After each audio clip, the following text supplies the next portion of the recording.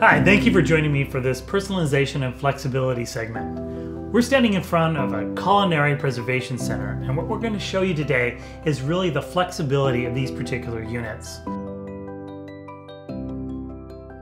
If you look to the unit to my right, what you'll find is a 30-inch single-door refrigeration unit, which contains on the door a half-gallon bin, 2 delicate produce bins, another half-gallon bin, and a gallon bin. To my left, you will find the half-gallon bin, the delicate produce bin, and a half-gallon bin. These units are very flexible because you can move these delicate produce bins and bins anywhere on the door. But we would also like to show you the French door bottom mount, which also has that flexibility and contains a half-gallon bin, delicate produce bin, and a gallon bin on each side of the doors. If we take a look at the 36-inch single door, what you'll find are 3 rows, and you'll have 1 row for half-gallon bin, 3 delicate produce bins, and a gallon bin. Now, if you don't need the extra space on the door for all those delicate herbs, you have the ability to remove those delicate produce bins off of the door. So let's take you through the steps of that.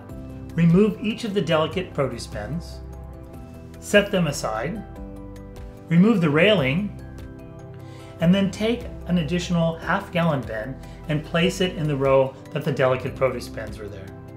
Now you have 4 rows of placement for gallon milk and all your condiments. This gives you the ability to be completely flexible with this entire door. There's additional personalization and flexibility with these units, and that would be the glass. The glass now has the ability to be leveled up and down amongst that back railing. So therefore, if you have a tall bottle, you can raise it up.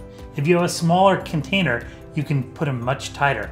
And this gives you complete flexibility that you never had before. So if we look at one more item, that's the headage hinge. The headage hinge allows for complete flexibility of this entire door and supports everything. So that would be the contents on the door itself, and the custom panel. All that gives you that complete personalization that you're looking for.